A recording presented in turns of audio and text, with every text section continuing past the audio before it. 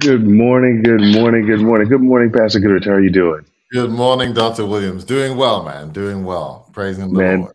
this is such a privilege. Take us back a couple months, man. We are here again at Eyewitness. We are excited this Eyewitness morning devotional for the Yeah. next 14 days. We're going to spend time in the Word of God early in the morning. It was great to see so many people. I saw somebody from Ontario, Canada, somebody from here in Alabama, Huntsville, Alabama. I also saw somebody from Canada, and I think it was Guyana.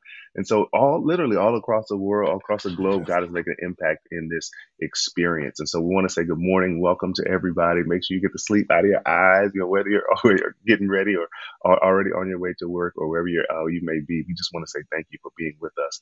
Before we get started, let's bow our heads and let's pray. Heavenly Father, we thank you so much for an opportunity to come together. We thank you that you allow Pastor Goodrich, myself, and so many others to be a part of this experience this morning.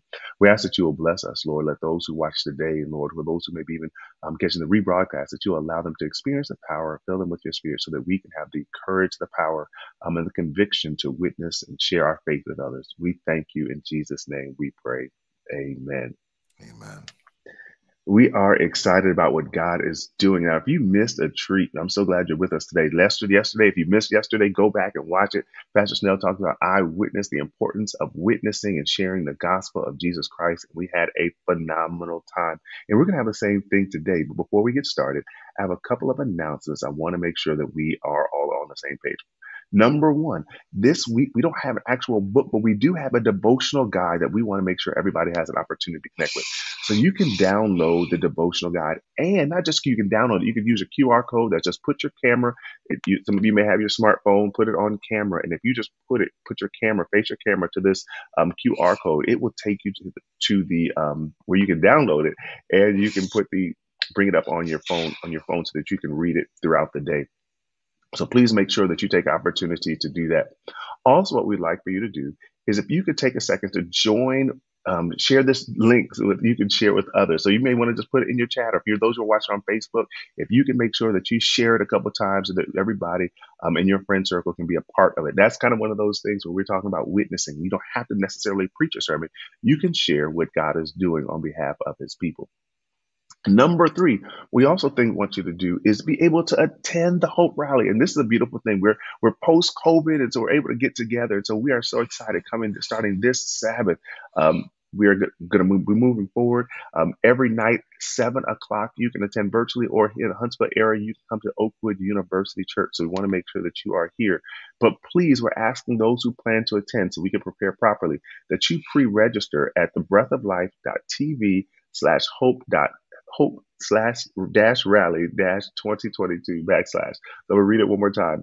Breathoflife.tv/hope dash rally dash 2022. So please, if you are planning to attend in person, if you decide to show up, please make sure that you attend so that we can make sure we prepare properly, because we want to make sure that everyone is there is going to have a phenomenal time and ready to move forward. So you download the devotional guide, you're sharing this link, you're planning to attend the Hope Rally, and you're going to bring a friend. Next, you're going to register for the Hope Rally. And then we want to make sure that you invite somebody to watch or attend what God is going to do. If there's any ever time in Earth's history that we need to focus on hope, or we can find something to be encouraged about, we want to make sure that you understand that this is the time. And so today, as we're planning or talking about hope, as we're talking about witnessing and the importance of sharing the good news of Jesus Christ, Pastor Goodridge, one of the associate pastors of the Oakwood University Church, has provided us with a powerful presentation. I'm so excited. He's up and early, ready to go. Beat me online this morning, and so we're glad to have you with us. Pastor Goodridge, before you get started, I just want to have a quick word of prayer for you and Sure. ask God to be with us as you share the gospel. God, thank you so much for Pastor Goodridge. God, you blessed him and you've allowed his journey in ministry to take him to a number of different places. But Lord, today you've given him a stop in his journey to pause with us to share what you have for us. Now we ask that you guide our hearts and our minds, Lord, that you'll remove any distractions, that you'll keep all technology operating smoothly. So at the end of the day, Lord, somebody can say, man, I learned more about Jesus and I want to connect with him with others. I ask that you guide our hearts and minds in Jesus' name. Amen. Amen. Pastor Goodrich, the time is yours. Share with us lessons from a supermarket. All right. Thank you, Dr. Williams. All right. So Again, I want to say good morning and welcome. I'm glad that you've joined us. Hopefully, you have downloaded the devotional guide. And if you have, and hopefully you've read the lesson today, I talked about lessons from a supermarket. And I made a confession that I love to go shopping. Now I don't have the money. I'm just a humble preacher on a preacher's salary. But I like the experience of shopping. I like especially grocery shopping, going to supermarkets, and there is a favorite. I do have a favorite supermarket, um, and I love the experience in going, which is why it keeps me going back to the store. Not necessarily that they're the cheapest, etc. But it's the experience that keeps me coming back. And as I was thinking about this, I realized that there are some lessons that we can learn from my favorite supermarket, and these lessons are both from a personal perspective, but then as a church, there are lessons that we can learn. And so I just want to kind of review that a little bit this morning as we're talking, as we're starting to get into the nuts and bolts of witnessing, what it means to be a witness, how we can witness.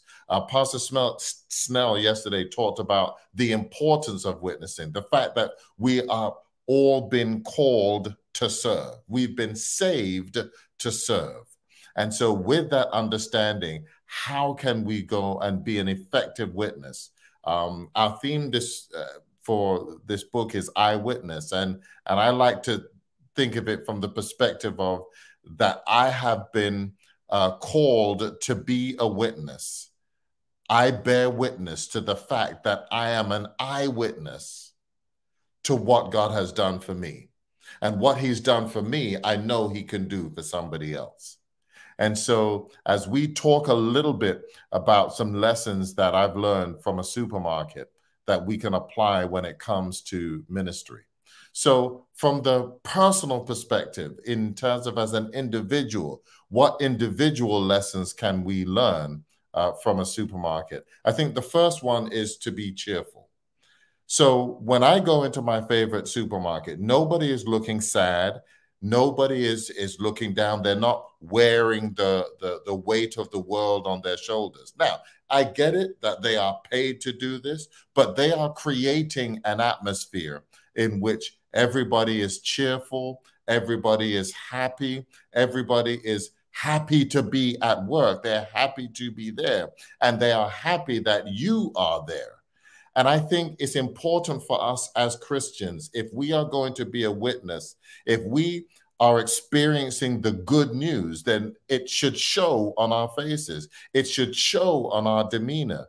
We should be cheerful people, smiling people, welcoming people. And so I think it's important that people see in us something that is bright and cheerful and sunny that they want to be a part of. Then the next thing is to be cordial. So I go into my supermarket and people speak to me. I go through the doors, hi, welcome to, and I'm not going to give the shameless plug in terms of the supermarket that I go to, but let's just say their slogan is shopping is a pleasure, where shopping is a pleasure. So I go in and they actually speak to me. Hello, welcome to, such and such. They're friendly in terms of their demeanor, how they look towards me, etc.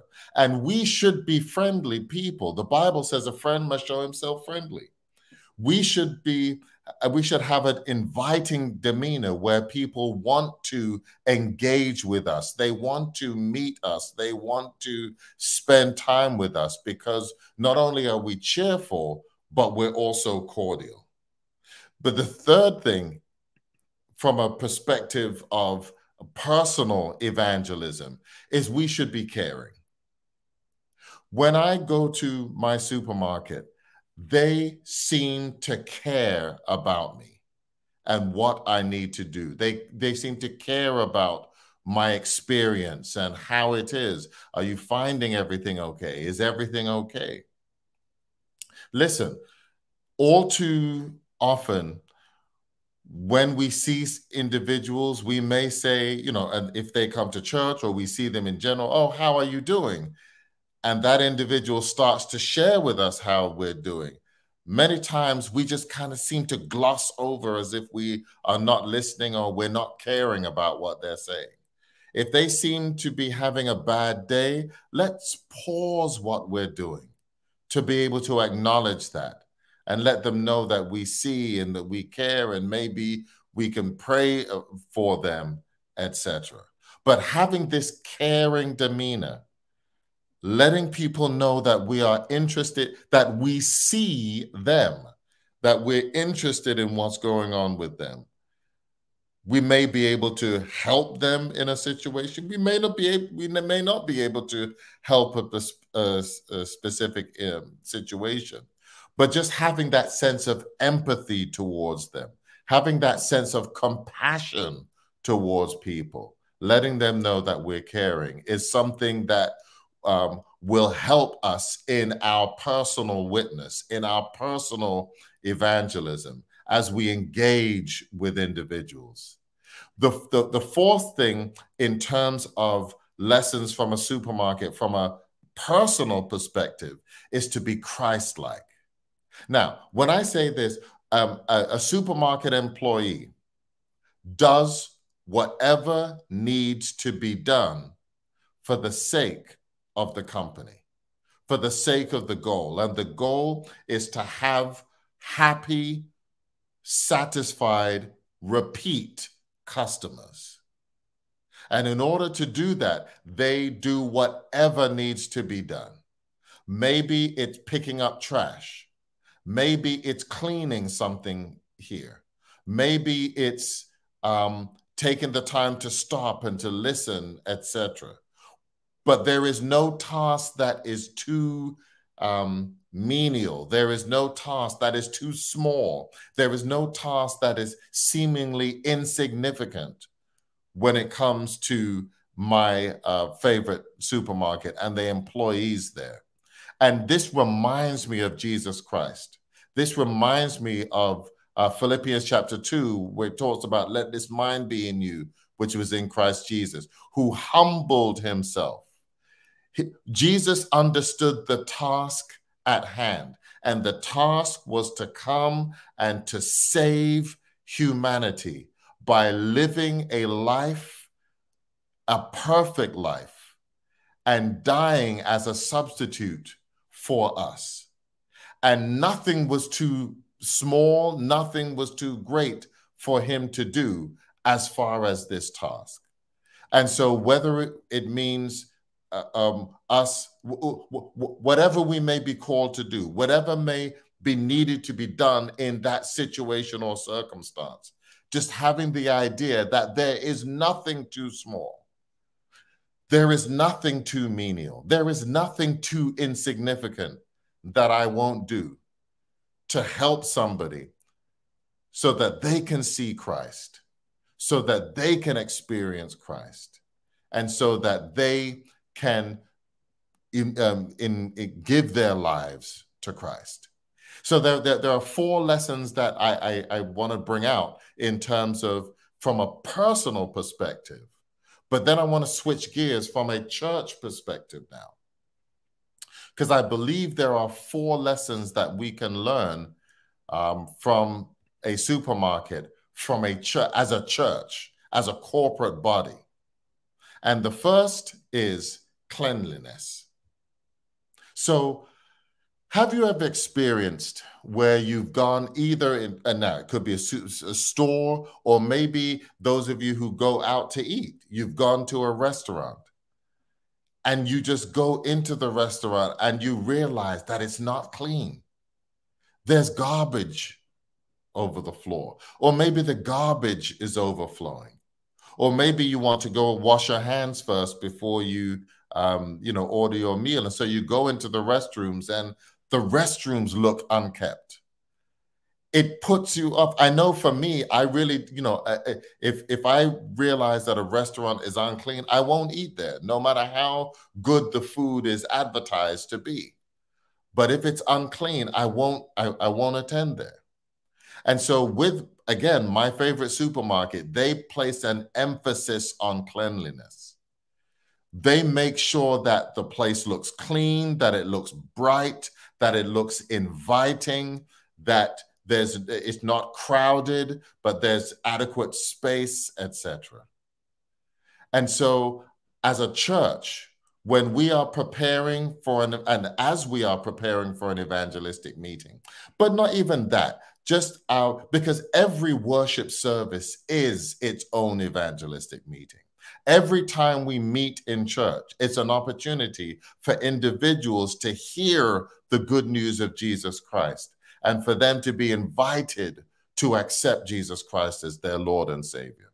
And so every time they come into the church, they should come into a clean, orderly environment. They should come into somewhere where things are in place and it looks inviting. It's well lit, etc. Because we're told that people make an impression. The first impression that people have is the most important impression. And people make an impression as to whether they like something or don't like something within the first, say, 4 to 6 minutes. And so even as people are approaching our church, how is our parking lot?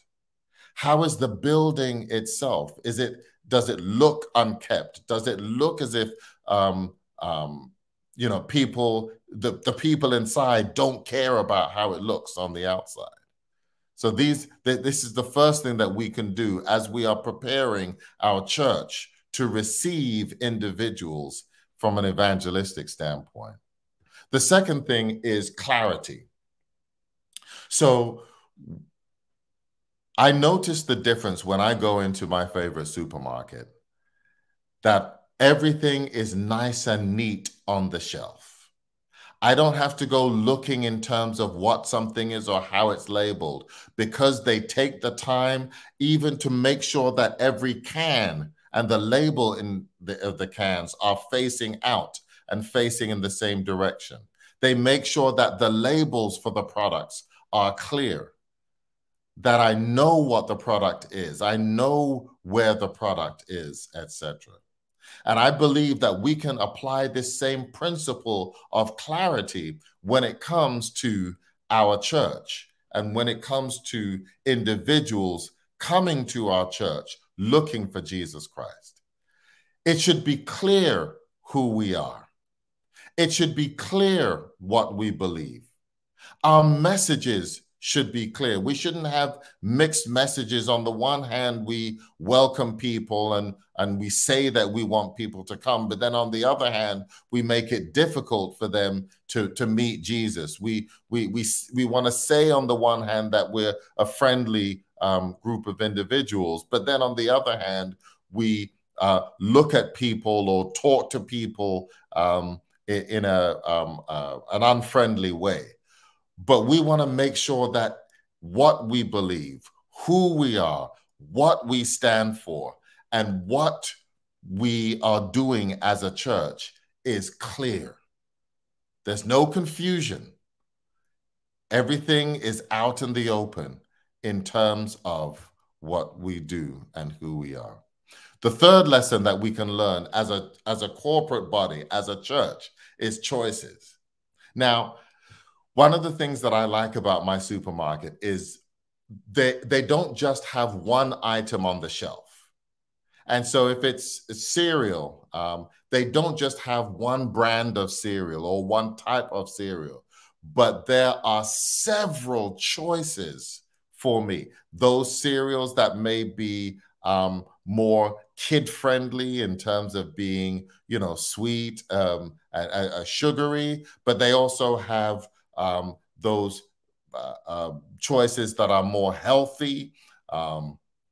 They have choices from the international section. So there's a cereal there that I used to eat growing up in England. or you may have cereal from the Middle East, or you may have cereal from other parts of Europe, etc., Sweden or Scandinavian countries. But there are choices.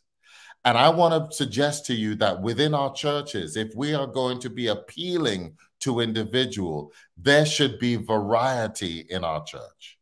I know that there's sometimes there's tension in terms of when it comes to music or when it comes to styles, etc. But having a variety, having choices. So yes, you may have a praise and worship song, but then we're also singing a hymn to be able to appeal to one set of individuals. Yes, we may have PowerPoint presentations or media and technology, but we also have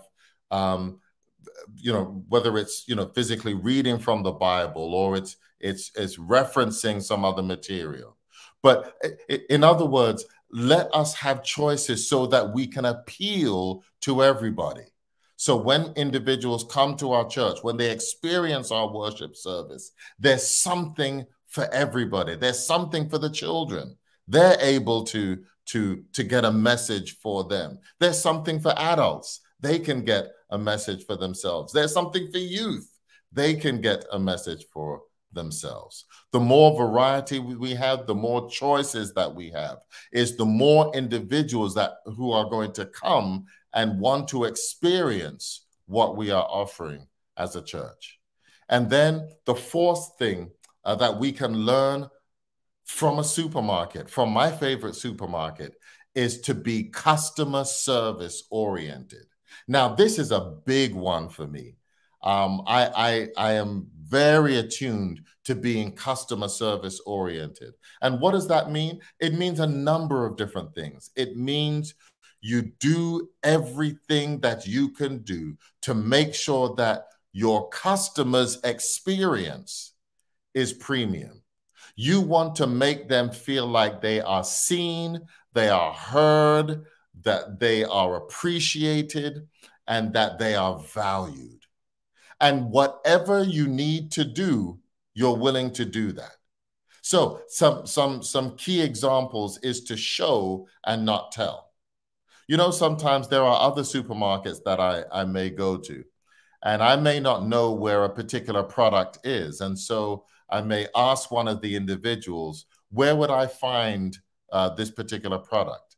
And typically they will say, oh, go to aisle 17. It should be there.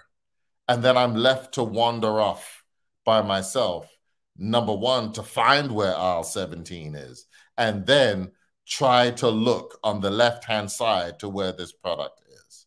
But what I like about my favorite supermarket is, even if I'm looking like I'm doubtful, or I'm hesitant about something, or like I'm trying to look for something, they will ask me, how may I help you? May I help you find something today? And if I say, oh yes, I'm looking for a particular product, here, let me show you. And they will walk with me. They will walk with me to aisle 17. And then they will walk with me down aisle 17. And then when we get to the section where that product is, they will point out the different types of product that I'm looking for. And then once I've decided, oh, okay, yeah, I'll take this one, they follow it up. Again, is there anything else that I can help you with? Can I help you find something else? This idea of being customer oriented is something that's important within our church. If you have an individual who comes to your church for the first time, and they may be wondering where the bathroom is, and you say, oh yeah, well, it's down the hall on the left. Instead of just telling them where it is, why not walk with them to show them and take the opportunity to befriend them, to get to know them, to find out their name, find out where they're from, thank them for coming, etc.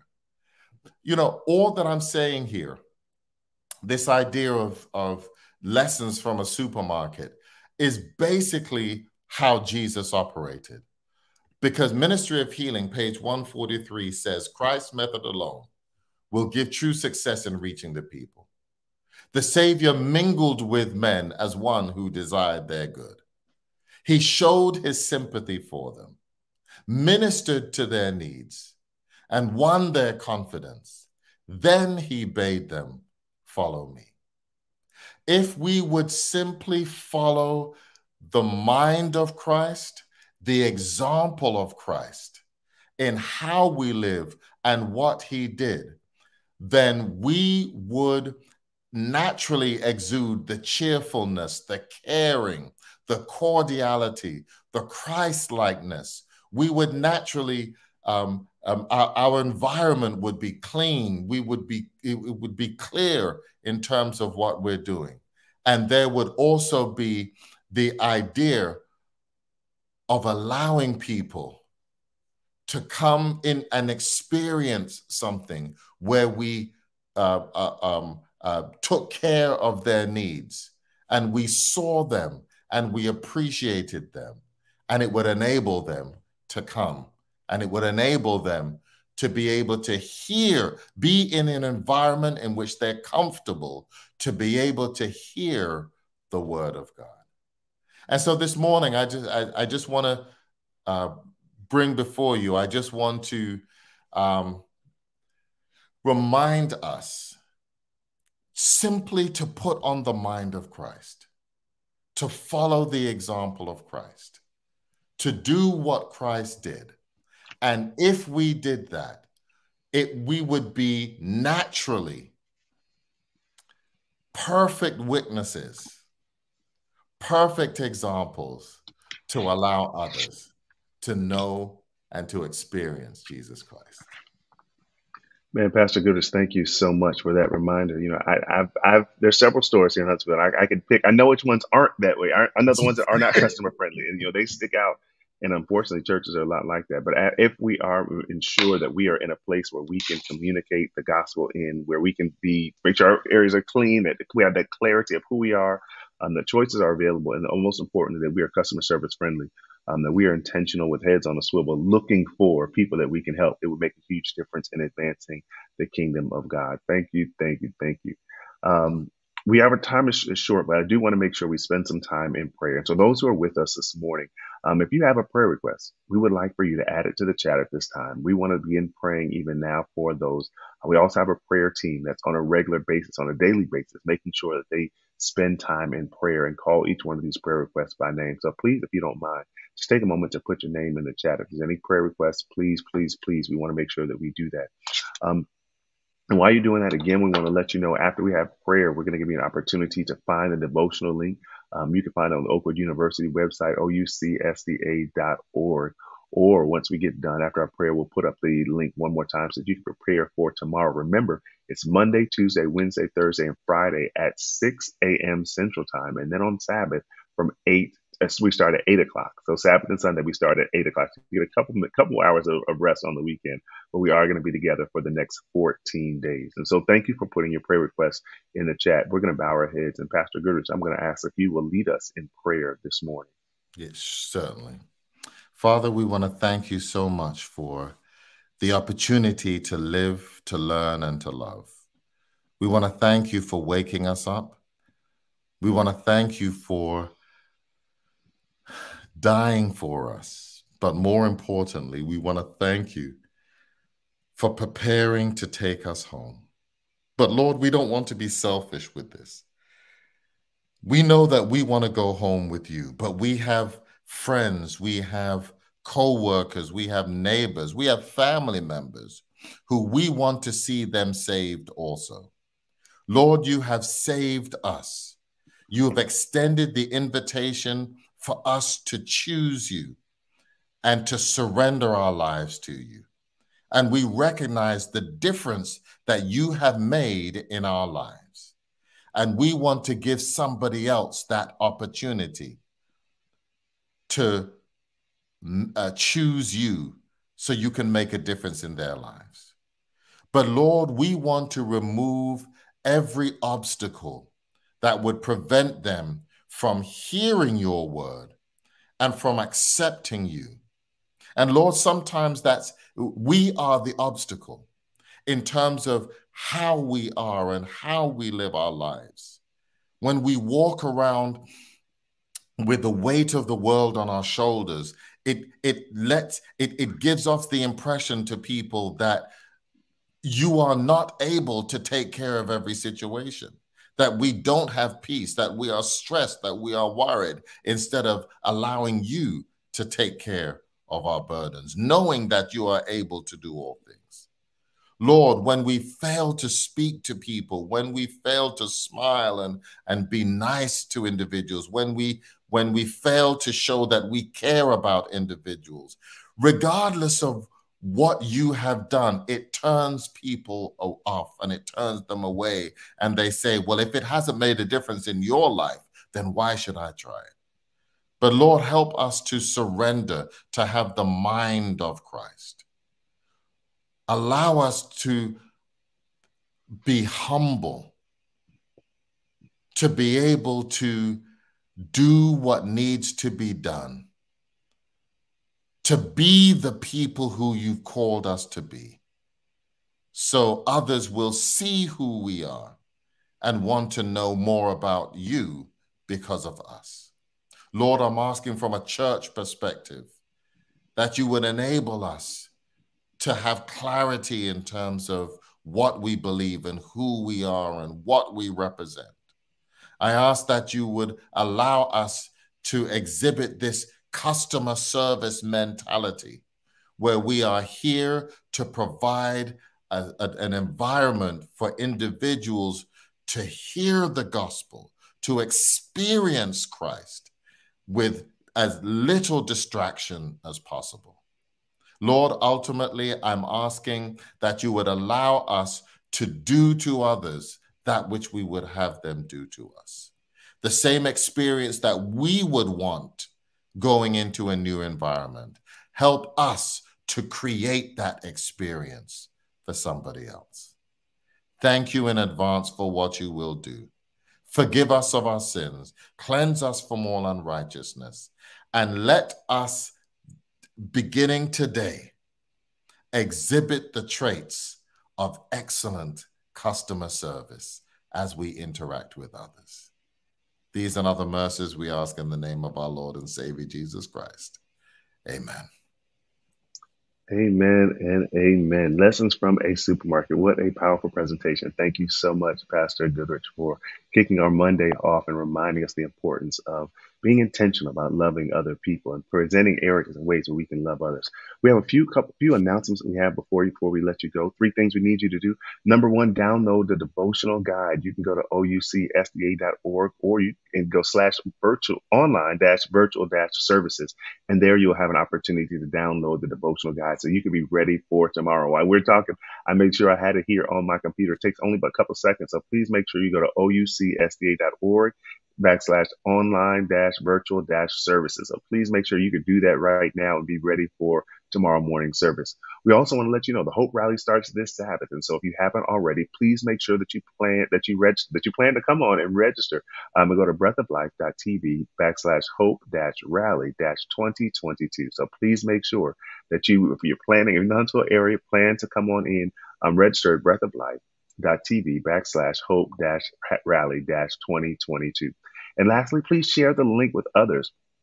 You have opportunity to invite somebody. Today is Tuesday. Tomorrow morning, we want to make sure that we recognize that each service is going to get gooder and gooder, better and better. So please, if you have not already done so, share the link with somebody. Let somebody know how good it's been. And even today, they can go back and watch this free broadcast on YouTube or on Facebook. If you would like to download the Eyewitness Devotional, you can utilize the QR code there. And please, please, please make sure you take a moment to just go on your camera. Put your camera to the QR code there on the left, and it will pull up the exact link to where you need to go to download your presentation or the book for this week, and we're working with for this week. Thank you so much for joining us today, Pastor Gertz. Thank you so much. I believe you're up next tomorrow as well, right? Yes, sir. Read chapter 2. Read Chapter 2. So we're in chapter 2 tomorrow. So please make sure you join with us. Thank you so much for being with us. May God bless you and keep you. Pray that His face shines upon you, and we look forward to seeing you tomorrow morning at 6 a.m. Central Time. God bless you. See you then. Amen.